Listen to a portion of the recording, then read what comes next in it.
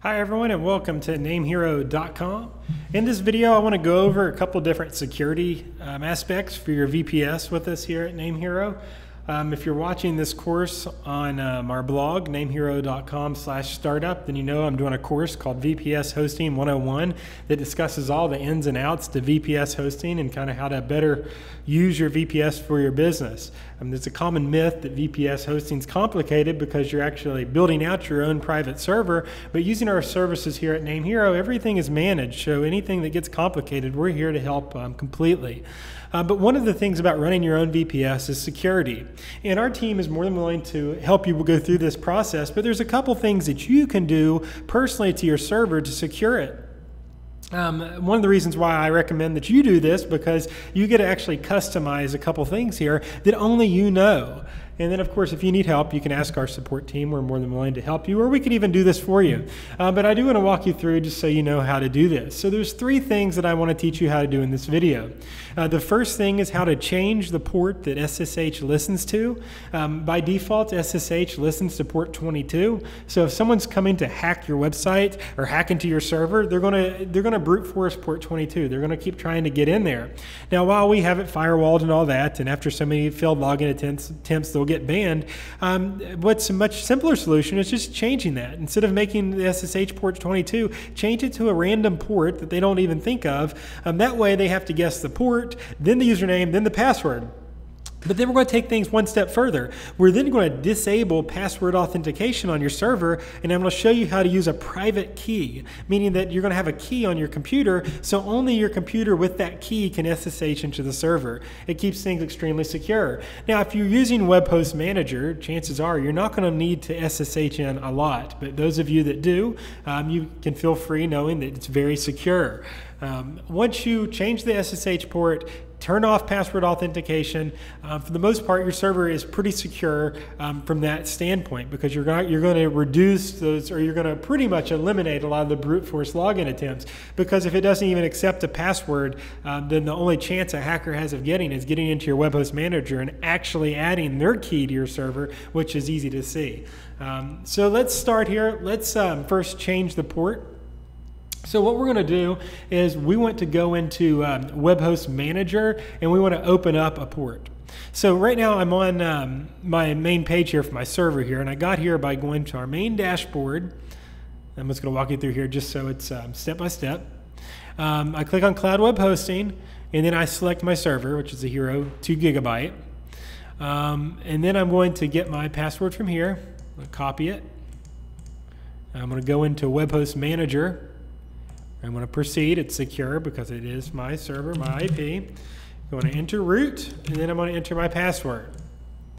Now, once I get inside of Web Host Manager, I need to open up the port for SSH, the new port that it's going to listen to. So I'm going to type in firewall, and you're going to see under plugins, configure server security and firewall. This is a CSF firewall that we install for you. As soon as you build out your, deploy your VPS, this is deployed. You can see there's an update available. You can feel free to update it now, or it will automatically update later on in the evening. But we need to open up that port. So to do so, we're going to go into firewall configuration and then and open up that port. So we're going to scroll down to firewall configuration and click it. And we're going to look for the TCP-in. So what I'm going to do is I'm going to go control find TCP_in.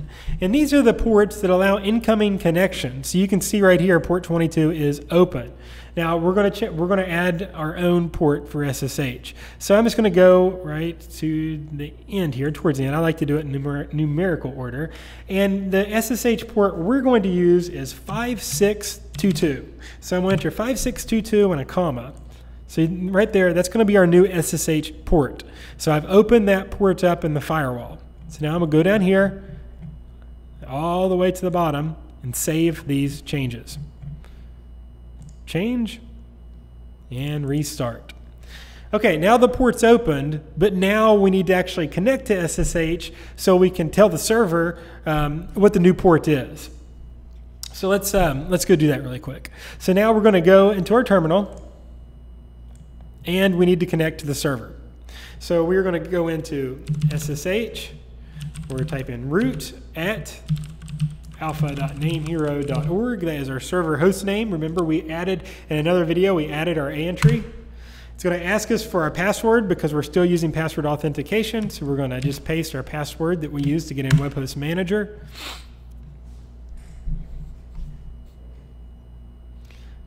Let's give it just a few here to load up. And once we turn off root logins, then it's automatically going to log us in without checking the password. And see, that's the beauty of it. So you don't have to worry about copying and pasting or remembering your password because it's just going to log you in knowing that that key is on your computer. So we'll do that here in the next step. Okay, so now we're logged in. So now we need to actually define the new port for SSH. So this is in a file called sshd_config. So if you're not sure where it's located, I just like to type in locate sshd_config, and you can see it's right here in /etc/ssh/sshd_config. I'm just going to copy that. We're going to go into Nano and paste that file. Nano is a file editor that I like to use in SSH. So we just type in Nano and then we paste that file. We hit enter and you can see as we scroll on down the file here, port 22. So we want to change this. So we're going to delete this pound sign or hashtag as you would call it because that's going to uncomment this out. Now we want to change this to the new port that we just opened. Now remember, we decided on 5622. That's just a random number I just pulled out of my hat. It can be just a 2-digit number. I like to use 4 digits because it's a little bit more secure. So 5622, and we are now going to go to Command X for exit, and we're going to save our changes, and yes. So now that actually resets our port for SSH. Now we need to restart the SSH service. So inside of Web Host Manager, we're going to type in SSH, restart SSH. Do you want to restart it? Yes. And it started successfully. So now the next time we log in, we're going to have to use our new port. So if we, it's still letting us in right now, but now if we exit and we try to get in here, port 22 connection refuse. That is what you want. You don't want the port to work because we've disabled that. Now, if we go over here, instead of SSH, we're going to do -P, and we decided on 5622. Now it's going to accept our connection to the new port. So now it's going to ask us for our password. We're going to paste the password that we had. And I don't have it. Let me grab it really quick.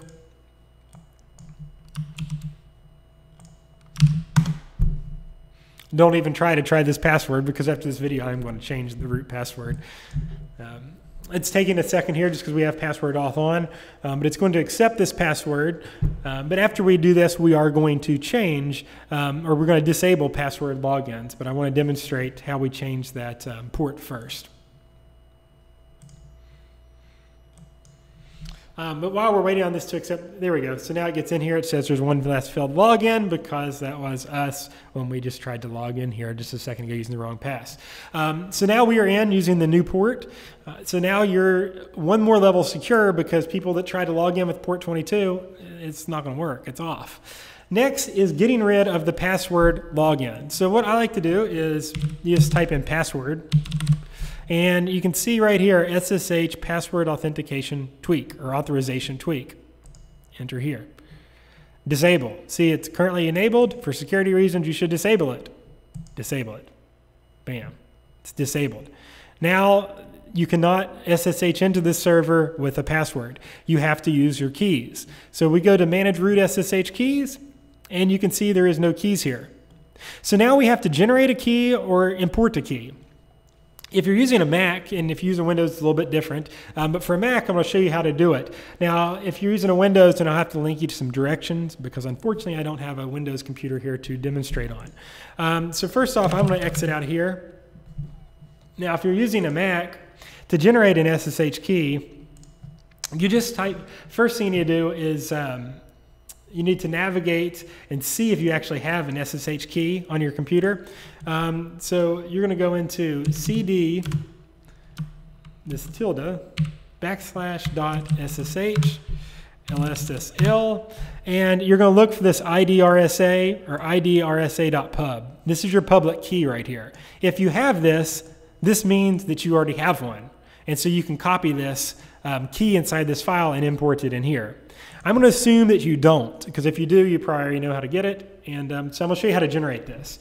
So if you don't have this, you can generate one by typing in the following: SSH, and I'll copy this in a blog post so you can copy and paste it. Keygen-T RSA-C, and then I like to use an email address because this is how you just identify whose key is who. So demo@namehero.com. The only thing that the email address is for is because it just says whose the key it is. So we're going to click enter.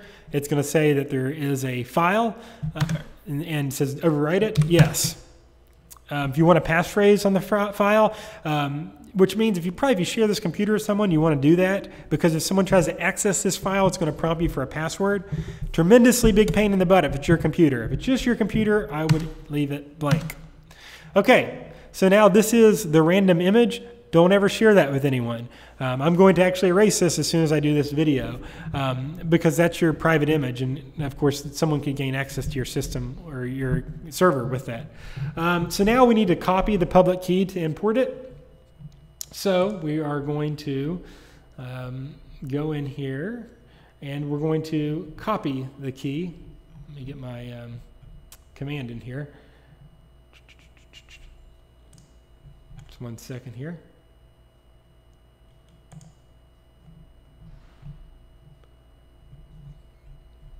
And I'm going to copy and paste this command for you so you have it. So you just type in cat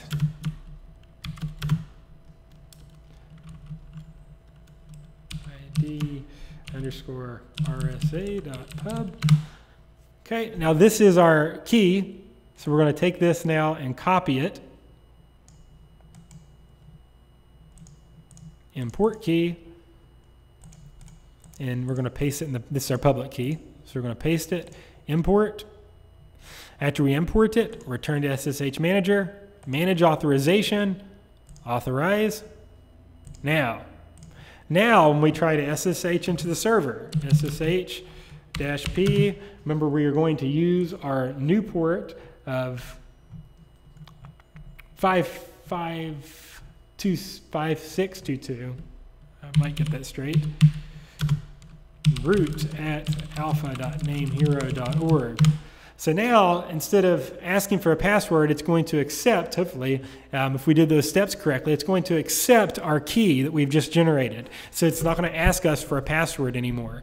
Because remember, we disabled password authentication on the server. So now we cannot get into the server with a password. We have to use our key. And so any computer that you're on, you have to make sure that you port over this key. So if you have, like me, multiple computers, then you have to make sure you port this key over to your other computer. And you can see now I'm in, I've SSH'd in, password auth is off, and I'm using my key pair.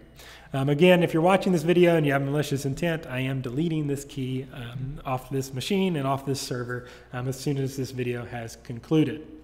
Okay, so now that we have done that, we have now disabled SSH, we've disabled password logins, we've now made it impossible. We've changed the port and we've disabled password logins. So those are two big things that we've done to the server. The next thing has to do with auto SSL. If you want to have free and automatic SSL certificates on your computer, on your server, you want to install that. Now, if we go to, we can type in auto SSL, or let's just type in SSL, manage auto SSL. You're going to see Como has the contract with cPanel where they're automatically installed. I personally like Let's Encrypt. So there's a script we can run to install Let's Encrypt. So let's run it and install Let's Encrypt. I feel like Let's Encrypt just does a better job than Como. I think Como is later to the party, but I like Let's Encrypt. So, and I just opened my Skype. Sorry about that. Okay, so now we're on the command line. We're going to run this script, /scripts/install _let's_encrypt _auto SSL _provider. It's just a really quick script that enables Let's Encrypt. And again, our support team will do this for you if you would like us to do that. And we'll also change your SSH port. Okay, so now that has installed. Let's click Manage Auto SSL. And now we see Let's Encrypt. We'll click it, agree to the terms, agree to registration, and save. And now Let's Encrypt is on your server, and you can click Manage Users to run Let's Encrypt. You can check it. We can go back to our logs and make sure that it ran. You can see it has a valid SSL certificate, so it did nothing. If it did not, it would install one. So now in this video, we have changed the SSH port, we have disabled logins, we have generated a key and added our secure key, and we've enabled Let's Encrypt. So those are 3 big security things that you need to do to your server as soon as you get it. And I recommend that you customize the SSH port so that the bad guys that are going to be defaulting to 22, defaulting to password auth, they're not going to be able to get in using those. It's just going to make a challenge for them. If you have any questions about this, let me know. I'm more than willing to help you out with it. And our support team too as well. So just, you can submit a ticket, give us a call, or shoot us a live chat, and we'd be more than willing to help you out with it. But that's how you secure or take some steps to securing your VPS here at NameHero. I also recommend, and I might do this in another video, 2-factor authentication on your web host manager. This way that if someone has to get in your web host manager, to add keys, this way you have to have a 2-factor. So I recommend adding that as well. I'll include that in a little bit later of a tutorial, but I think it's pretty self-explanatory on how to set that up. So let us know if you have any questions. Thanks so much for watching, and good luck with your server security.